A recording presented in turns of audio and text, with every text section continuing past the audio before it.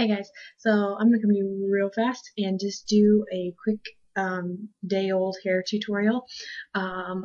This hair was slept on last night, hasn't been washed today, looks like kinky and kind of icky because I haven't showered today, obviously.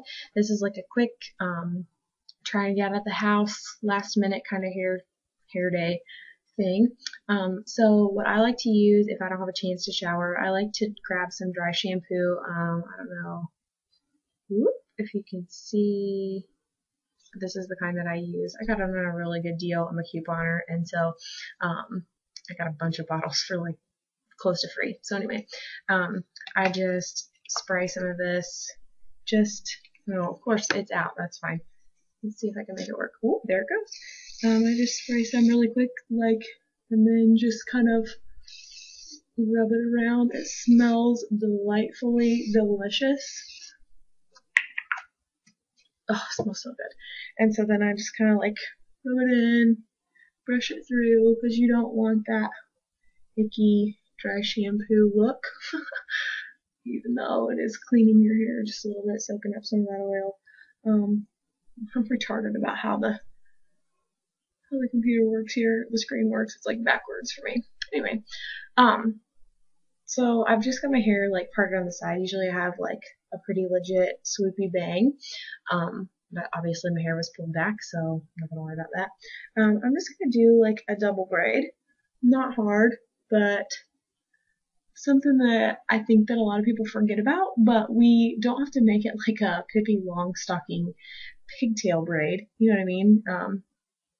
Just can make a cute braid, cute couple braids. So you just need two little teeny clear elastics, and you're just gonna part it in the back, and then we're gonna just over the top of your ear, keep that top of the hair over the top of your ear, and just braid down. This works on short or long hair. Obviously my hair is not super long, so I'm just going to braid down as far as I can go, keeping this hair over my ear. And then I'm just going to tie it off with the elastic. I'm just going to leave it like that for a second and grab another elastic. So I'm going to grab this hair from the other side. The part doesn't matter if it's exactly perfect. The side part looks pretty cute if it's kind of perfect, but the back part doesn't matter so much. Separate it into three. And remember to keep this hair over at the top, over the top of your ear. So we don't want it parted behind the ears, back, straight schoolgirl, 12-year-old kind of look. That's not really what we're going for here. Just braid it down. Tie it off. Now here's what you do to make this not so, oh, I'm 12 years old and I go to school, just take your braid and pull. Pull at the top, pull at the bottom, tighten that up right there, and it kind of fluffs up your braid. Puff your hair up right here. Do the same on the other side. Loosen that braid. Pull. Fluff. Do what you gotta do. Make it fluffy. If you have curly or wavy hair that curls up in the rain, or you can scrunch it, perfect hair for this.